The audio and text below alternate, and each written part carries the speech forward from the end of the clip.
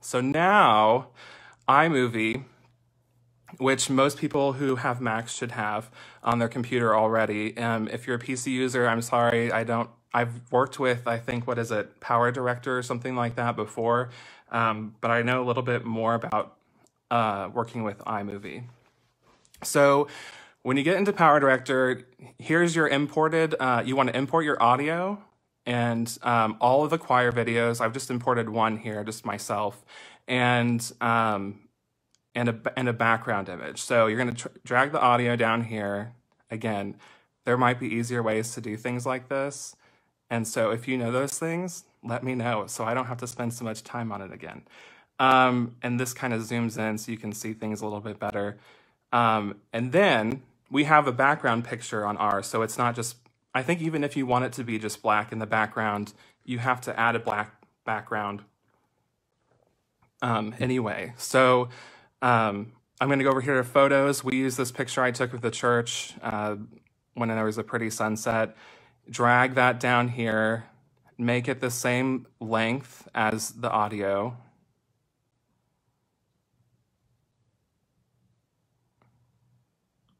Like this. Something like that. This is why it takes so long. It's because you have to make little things happen with a little trackpad. Then you're going to go here and you're going to add your first person, and that is me. So I'm going to drag myself here. Now, this clip has volume on it. It's the original audio from the video before it was edited all together. That's actually useful here because you have your final audio down here on the bottom. And I'm going to use that to line everything up so that my mouth is moving at the right time, because this audio has already been edited to the exact time I want it to be. So you're going to have to kind of trim here at the front, and you can do that by just clicking on it. You should be able to just click on it, yeah, like that. And I can just remove this stuff at the beginning if it's too much, and then I can just click on this and slide it around to wherever I need it to be so that it lines up exactly. And while we're at this point, if you've watched our virtual choir video, you'll notice that some people kind of twinkle in at the beginning and twinkle out and at different times, which I thought ended up being a really cool effect. I didn't do anything to achieve that except I left this empty space at the beginning. And so when the recording got to where my face is, that's where it kind of faded in, which I thought is pretty cool. Some people might not like that, and so I'm not sure how to make it just come on all at the same time. I think that would take a lot of work. Okay, so now here's the part where, you know, it's 2020. We should have something that makes this a lot easier on us. And maybe we do, and I just don't know about it. But here's what after doing some research, what I found worked the best. So you're gonna go up here to these little two boxes. Make sure you have this top, the person clicked on. You're gonna go up to here. I already had it clicked. And you're gonna click this little scroll down box and you're gonna click picture in picture. Now it's made me this little square. That's a picture in a picture. Now you would think, well, that was really easy. Now I can just add the next person right up here. Maybe there's another track. No, there's not. So what you have to do now, and you can change the size of this, you cannot crop it. So that's why I had to crop it in another software, which is really annoying. You can do some cropping, but it's just really difficult to manage. I figured out. So you can change the size of it. So we'll make this big, since it's not going to be very many people for this video. And then once you've got everything lined up with your audio, you're going to come down here to this clip. You're going to click on the audio line, and you're going to turn that whole audio all the way down because you don't need it. And then you just adjust. I don't think it really matters on this audio right now because this audio doesn't really matter until the very last. You're done and you've added your last person.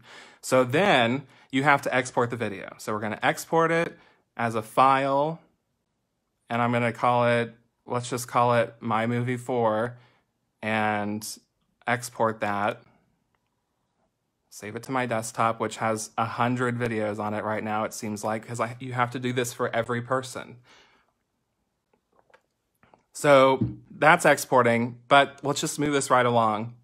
Pretend that we've already done this 15 times. So then you're gonna, once that video has exported, you're gonna import it into here. And then get rid of this background because you don't need it anymore. The other stuff's gonna disappear, that's fine. And then you're gonna drag that down to this main line that we were using before. And so here it is, our virtual choir partially finished. There's some space still left there for me to add a couple of singers. And so then you just repeat the step. So here's, just pretend this is a different person, add them back to this section, and then do the same thing. Go up here to picture in picture, and then move them around to wherever you want them to be. It's really difficult for someone with just a trackpad. Sorry, my air conditioner just came on and it's really loud. And that's a problem and when people are recording, so make sure you tell them to do things like turn the air conditioner off like I should have done. It's really difficult to make these all the exact same size, especially when it doesn't seem like you can make this area any bigger. You can make it full screen, but you can't edit when it's full screen. So the one thing I'm not really happy about with ours is that some of them are different sizes. I wanted to get it as exact as possible. And you're going to want to count how many people you have and figure out what your layout is going to be before you get started with this process. Otherwise, you could get to the end and you could end up with it pretty wonky looking, which for some people that might be fine. For me, I like things to be symmetrical and to look as crisp as possible. And some people overlap a little bit. Some people there's more space between than others, and that kind of bothers me. But overall, I think I'm the only one that probably really cares about that, and everybody else doesn't really even notice it, except for now. So here we've added another person, and don't forget to line up your audio, so clip it at the beginning and end if you need to, and then before you export, don't forget to turn down the audio on this clip, and now this clip also has audio on it, which you can probably add another step to get rid of that before you export it, but make sure you turn that down too. Before you export it. So that way only the professional audio that you've mixed is what's left on there. And so when you're all finished, then you export this finished product as a video, and then you upload it for all your friends to see and enjoy. So are there any questions? I'm kind of seeing all these comments. This is my first time doing a live video like this. So does anybody have any questions?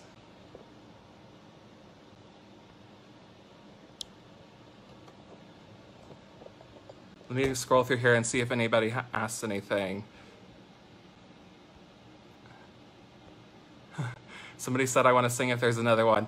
Yeah, it might be a while before there's another one. This whole editing process, like I said, we started this on March 18th. This is when I sent out the email, gave the choir a week to work on everything. And then they all sent them to me. I kind of had to prod them a little bit to make sure everybody sends it in, and I know some people were uncomfortable with it and didn't want to do it, so that's fine. But it took about, from the start to finish, me editing the audio and the video took about 12 hours. Because that video, the first one that I started exporting, is only halfway done right now. So that's why it takes so long. And you can't get started on the next one until this one is finished.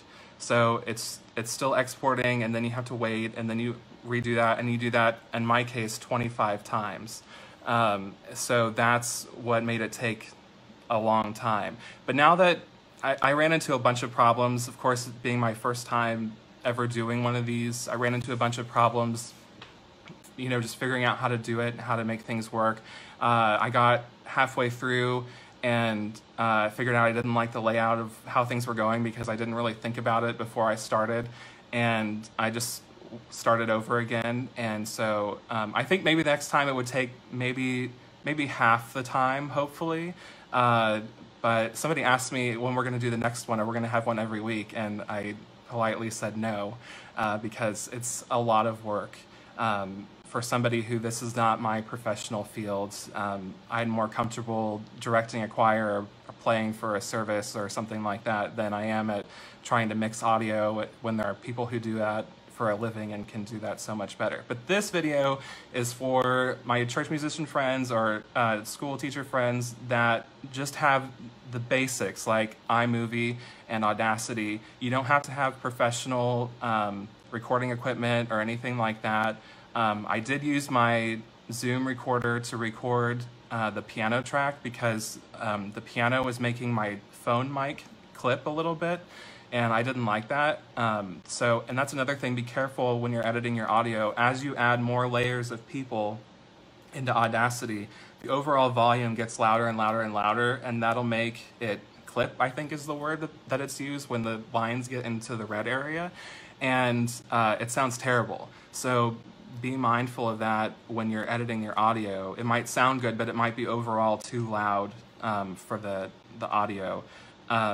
So just be careful of that. And honestly, if something's clipping all the time when I'm listening to a recording, I can't stand to listen to it anymore. So just make sure you take care of those things. Let's see, are there any other questions?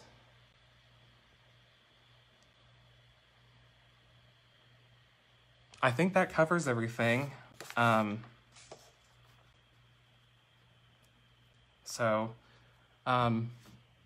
look forward to seeing what you guys think, and hopefully this will work for you. It's a lot of work, but I was surprised there wasn't a really good tutorial out there, and by means this is not the best tutorial about this, I'm sure.